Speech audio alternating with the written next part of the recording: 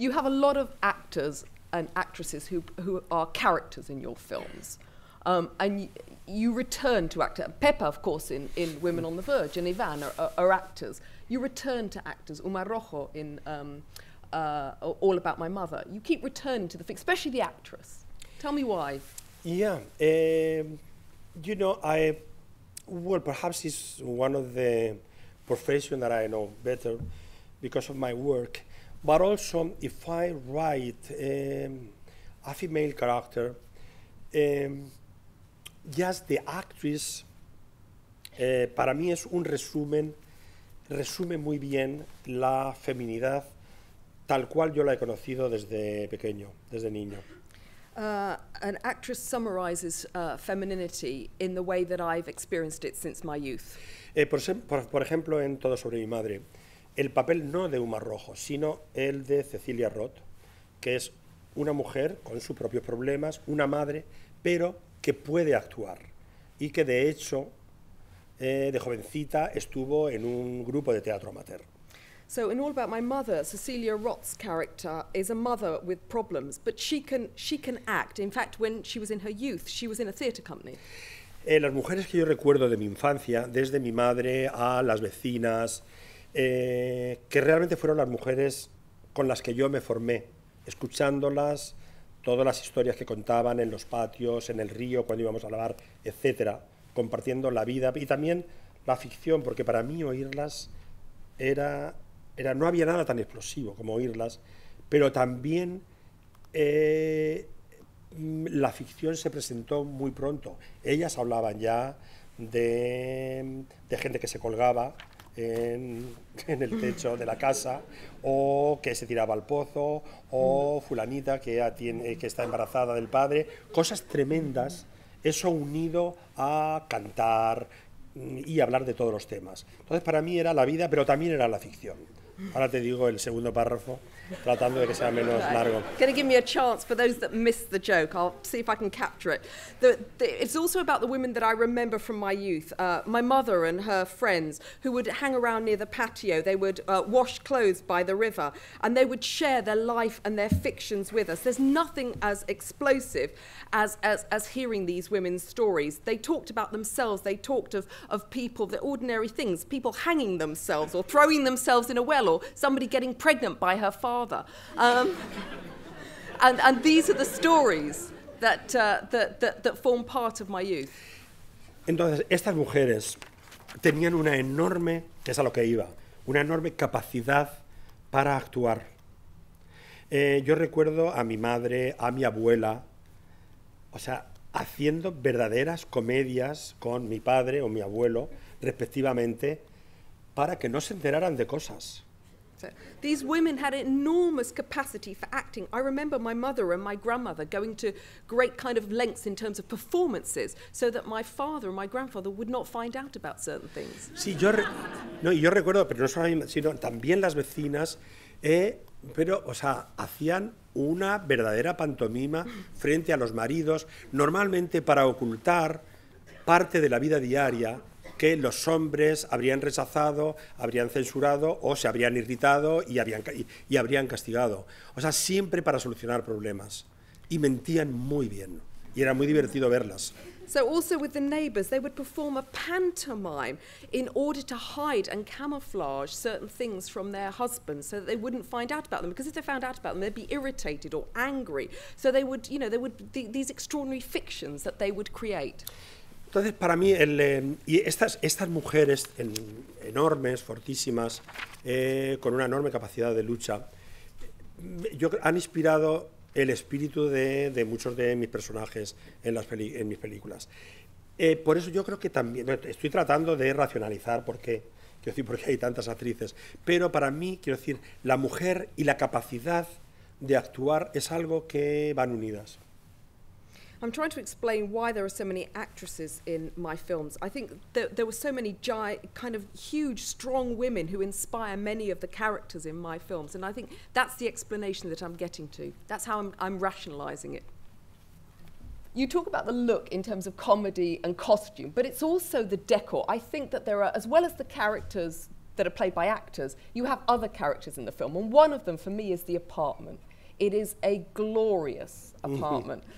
Tell me a little bit about where that came from, the decor, because it's, you know, it's wonderful because you have all the comings and goings that you have in a farce or in a screwball comedy with the doors, people coming in and out, flapping in and out. But it's such a wonderful, magical space as well. It seems to bring together the urban, but also it's always seemed to me there's a little bit of La Mancha in that urban Madrid with the plants and the animals. So you're bringing these two worlds together in this magical kind of pastoral meets urban space.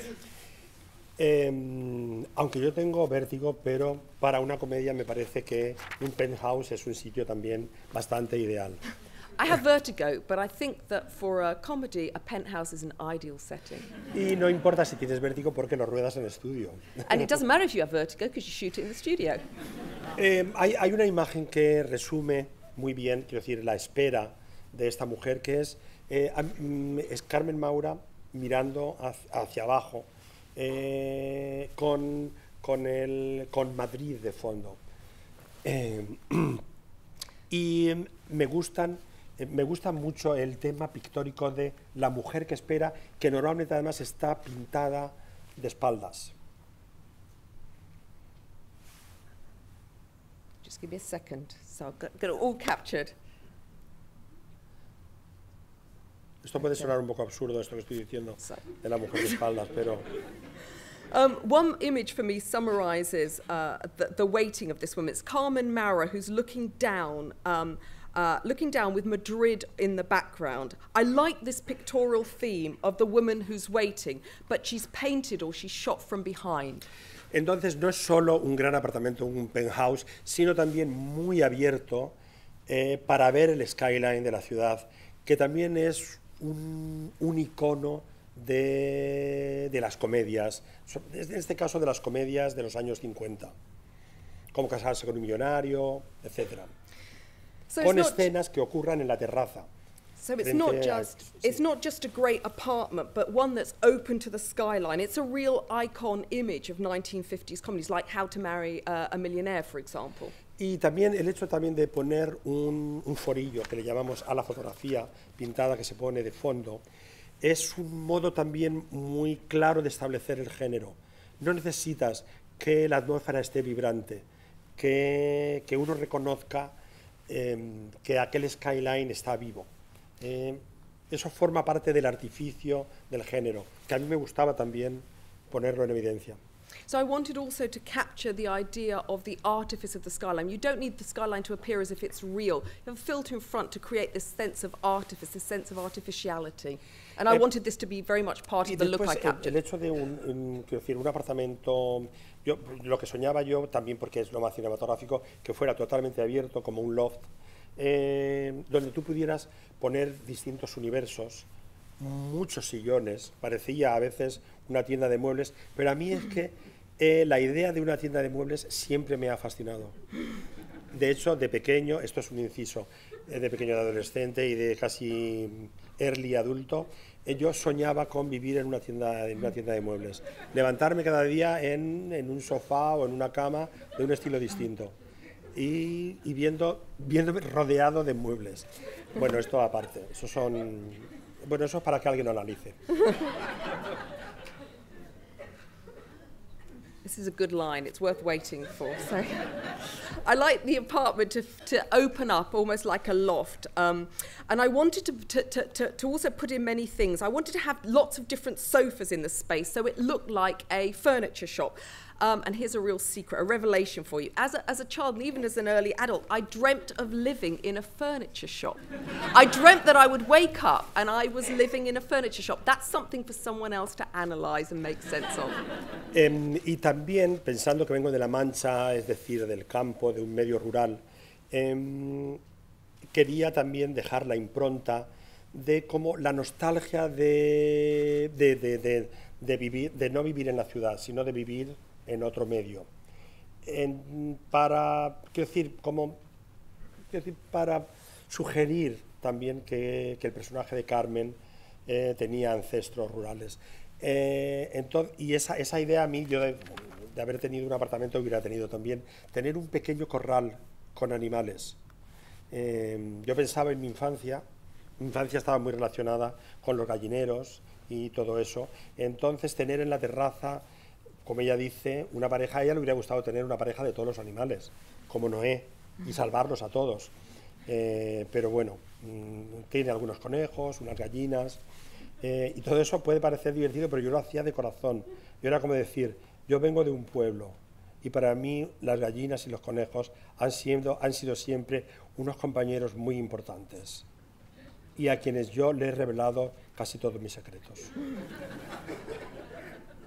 O sea, mis confidentes. This is another one worth waiting for. Okay, I come from La Mancha. And the countryside's very important to me. There's an imprint of nostalgia, of living in another place. I wanted to suggest that Carmen Maura and the character of Pepper had rural ancestors. So she has this kind of patio area with the animals, different kinds of animals. She has the hen coops. She'd like a pair of animals, like Noah, and to be able to save them. And while this is funny in the film, this actually comes from the heart, because rabbits and hens are actually incredibly good company, and I've revealed my secrets to them on numerous occasions.